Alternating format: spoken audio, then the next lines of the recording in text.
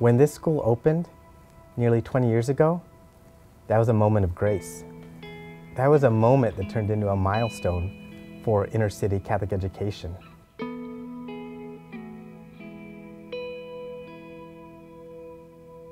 My mom actually made it a surprise when they got the call that I got the interview. And they were all happy, but I was also very nervous.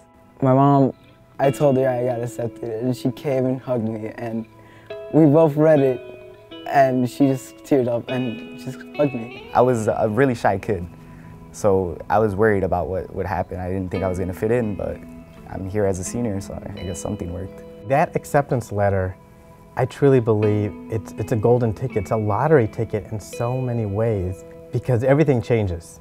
I've been praying to God that Edner find the right school and he become a good young man, and this school is giving him all the opportunities that I've been praying for. This school is a gift from God. This school will give our children the opportunity they otherwise will not have. The horizon is limitless when you come to Cristo Rey. We're pulling on nearly 500 years of tradition, but then we're so much more than that because we're such a unique Jesuit school. The work-study program is really what makes us so unique. It adds so much value. It started off as a way to make the school financially viable, but it's so much more than that. Morning, Matt. Morning, how are you? Good, how about you?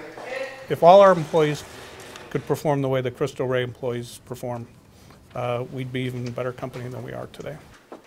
Hey, Manny, what's going on? Marty, not much.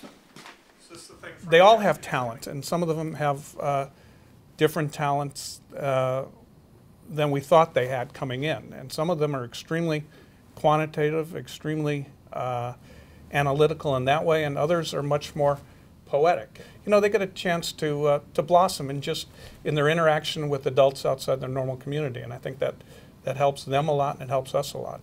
Acquiring knowledge and putting it into practice. That's a big thing here at Cristo Rey, and you know, our motto is we form men and women for others, and that's exactly what the school does. The teachers are like parents to you too. If you need help in any subject, they will be there for you. Every day in the classroom, it's a new day. My job is never boring because you never know what is going to happen. And you think you have something planned or directed, and it turns out differently. And I think that is one of the best parts because it brings hope that people are thinking, that they're creating, that they're constantly changing. My father came at the age of 19 to the United States. He held the same job for 33 years, and he was laid off out of the blue my freshman year entering. And I came into this school, you know, without hope, hopeless. He don't have to work in a way that I do. And it's not bad because I do my work as the honest work, and I'm happy with my work. But I believe and I dream that he can be kind of doctor, real good doctor, because that's what he say. If he say, I believe in him. And you see hope walk right through those doors. Everyone knows this is a big moment for the family. This is a big opportunity.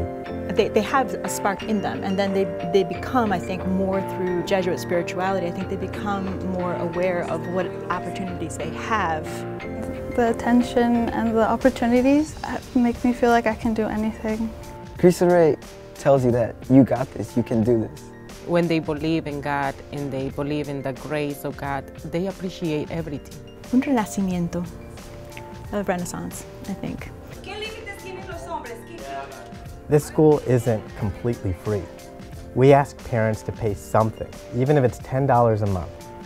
We ask parents to walk with us. Just making my parents proud, that's a big thing for me. They've done so much for me, and you know, the least I can do is live up to my potential and, you know, help them as much as I can.